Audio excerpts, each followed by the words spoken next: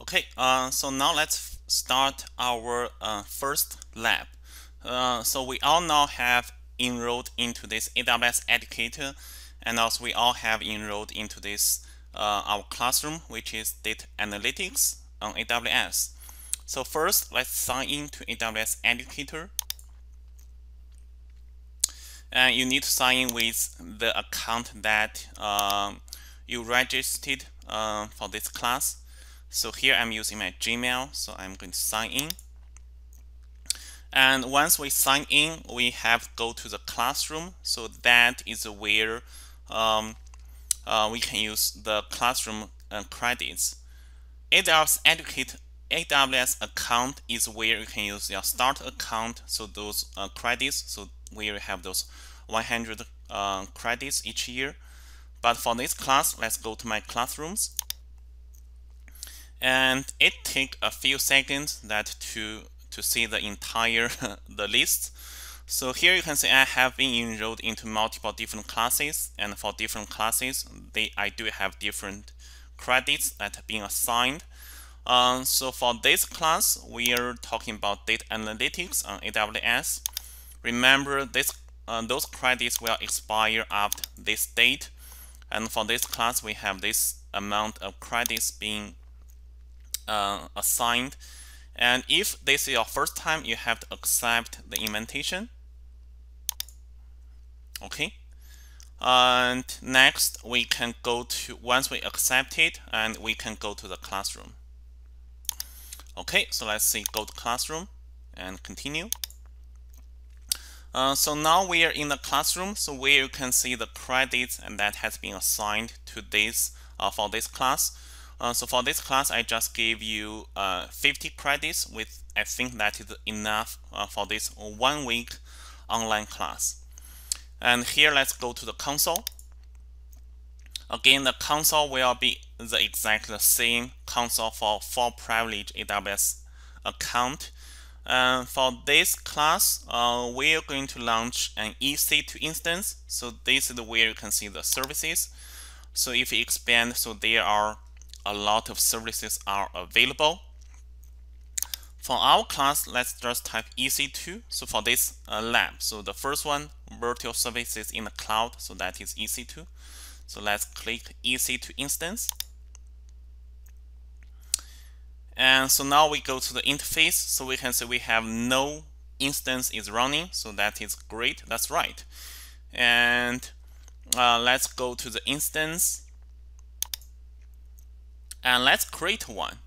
So instance, EC2 instance is the basic unit that is a virtual computer that you can launch one instance that you can do anything you like. So for example, host a website, do a cloud computing, train our machine learning models, or even serve as a database. So let's say we click launch instance. So for this lab, we're going to launch create a website. So you may think, okay, so creating a website is super complicated, but we can use a website that have been created by someone else. So if we search the website, you can see here, I don't have any website that I created earlier. So now we are looking for the Amazon machine image. But if you go to the marketplaces, and you can see here, those are some developed websites that you can launch quickly.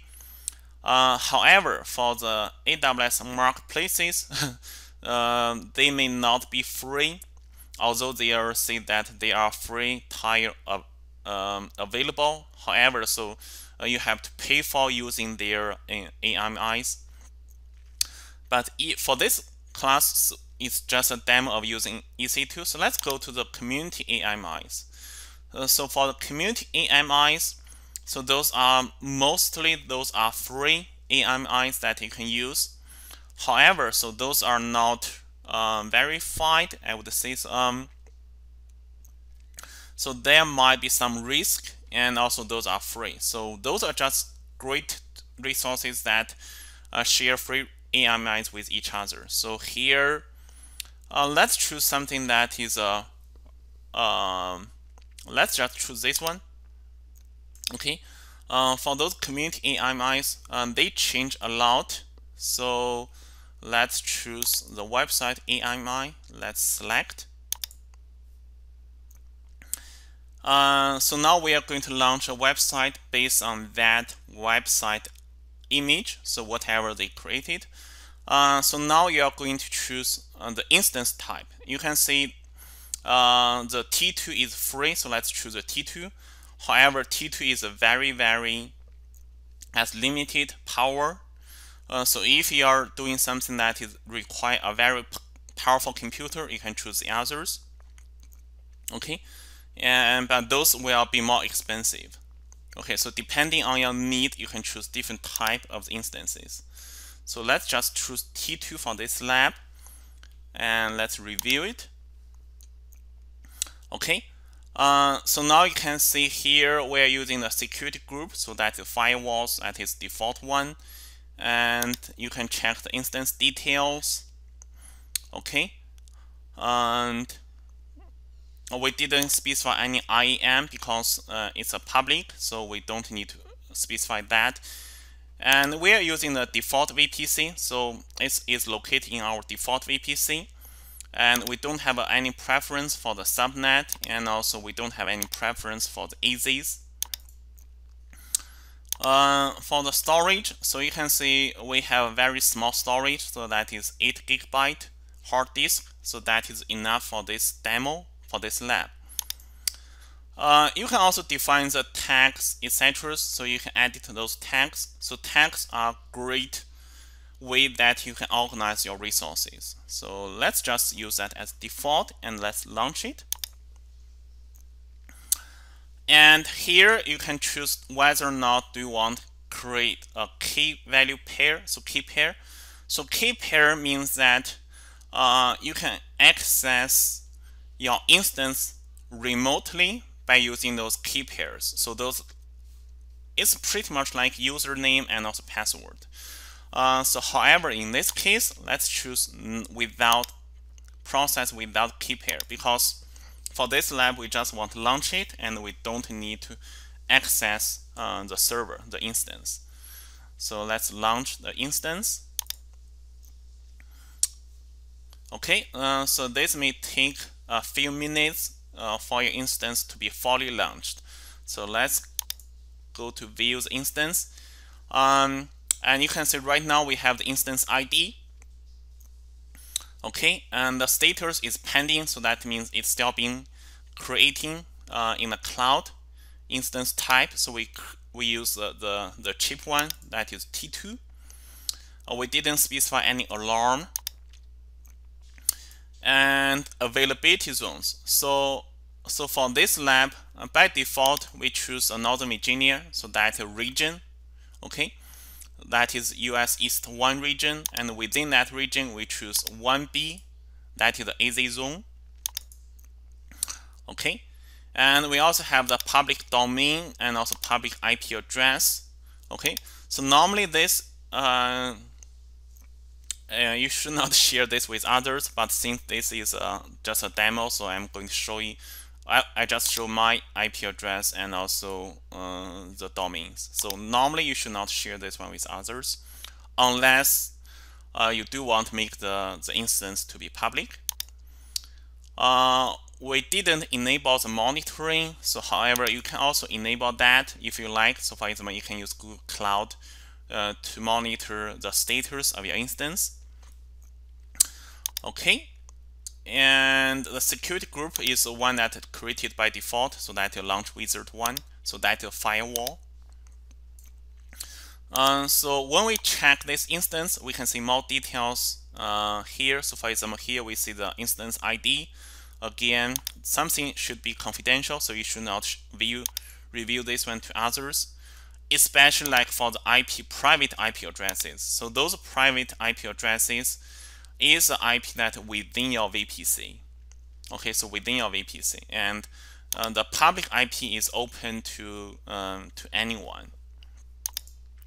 Okay, and right now you can see the status, it is running. And we do have some errors here.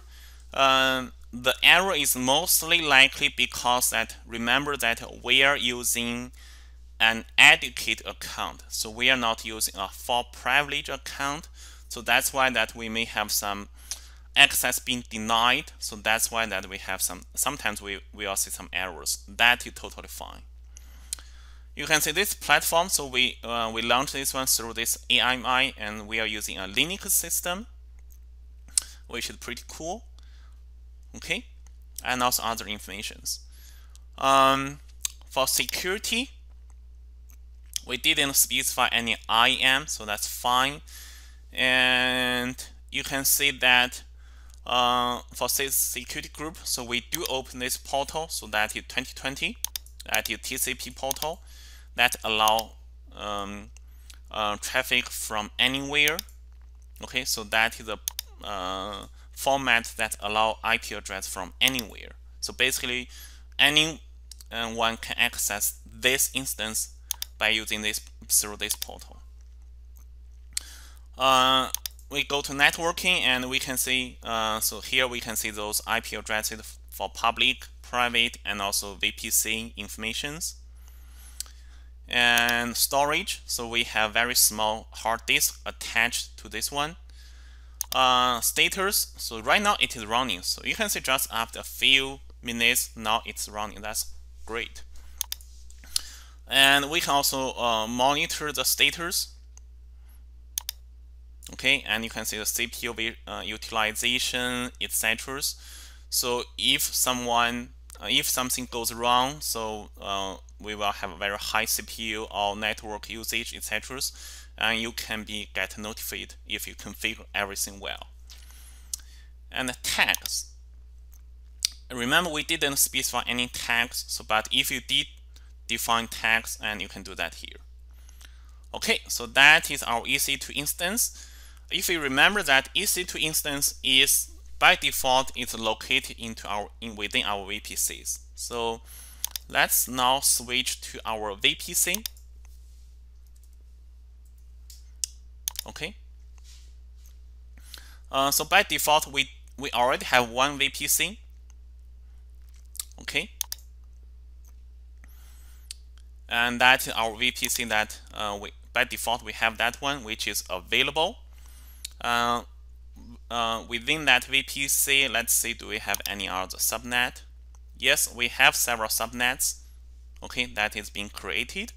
If you remember that the EC2 instance that we just created is actually located in one of those subnet. Okay. And from here we can also change the security groups. So here you can see we do have the two security groups. So if you remember that the first security group, okay, so this is where we can define the firewalls, that is the launch wizard one. So this security group applied to the EC2 instance that we just created. Okay, you can see that by default, that portal 2020, that is open to the SSH. Okay, so that is our VPCs. So if we want to access the website that we just launched via our EC2 instance, we have to change this security group. Okay, we have to change the file. We have to open the portal that to other computers. So let's edit this inbound rules, and let's add another rules. So because this is a website, so we want to open the HTTP. Okay, that is default is 80, and we want to open that one to any IP address. Okay, so you have to be careful about that. So this one you can add a description, so that is open to public. And we add another one. So let's say we also want to open HTTPS. Okay, so it's a different portal, and we want to open that one to everyone. So we say open to public. Let's delete this SSH, so we don't allow the access of SSH. and let's save the rules. Okay, so we just updated this security group. Remember, this one is attached to the EC2 instance. So basically, we just opened the access via HTTP and also HTTPS. That is open to any IP addresses. So now let's go back to our EC2 instance. So now we can see we do have one that is running. If we check this one, and now you can see the status. And now if we go to the, which is located in our VPC, and specifically that is in this subnet. Remember, we saw there are several subnets that have been created by default, and that in one of our subnet. And now if we go to the security, now you can see that we just changed the security groups in the VPC panel. We can see now this website is open. This EC2 instance is open to those portals. All right. So now let's look at our website. So we can see we do have the public DNS. So let's open that one.